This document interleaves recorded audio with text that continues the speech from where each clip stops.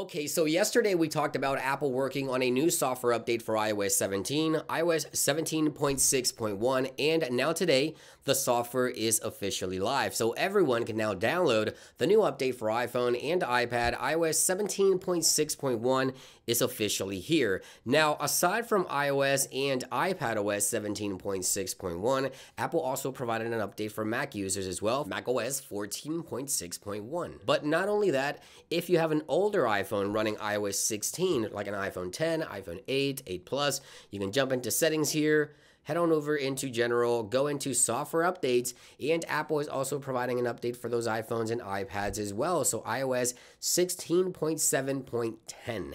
Now, I don't remember the last time we had a .10 update. It's been so many years. I think iOS 4 was the last time we saw a .10 update, but there it is, available today for iPhone users. Obviously, no beta testing. This is an official software for iOS 16 and iOS 17 devices. Now, yesterday we talked about Apple planning to launch this software update. We saw evidence of this, and here it is, 17.6.1. Now, this update is obviously recommended for all users as it does provide important bug fixes and addresses an issue that may prevent enabling or disabling the advanced data protection. And I currently have that issue running iOS 17. So if we jump into settings here, we go into iCloud settings, and then we go into iCloud. If we scroll to the bottom, obviously we'll find those options right there, the advanced data protection features, which were added with iOS 16, I believe it was.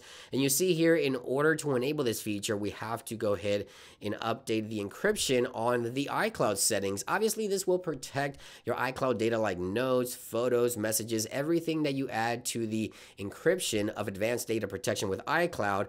If you don't update those settings, then obviously you won't be able to take advantage of this protection on your device. But keep in mind that I did have that issue where I couldn't enable the advanced data protection feature on my iPhone running iOS 17, 17.3, 0.4, 0.5, 0.6, and obviously 17.6.1. Now we'll address this issue where you can finally update your iCloud settings in order to take advantage of the advanced data protection. Now, not only iOS 17 devices were having this issue.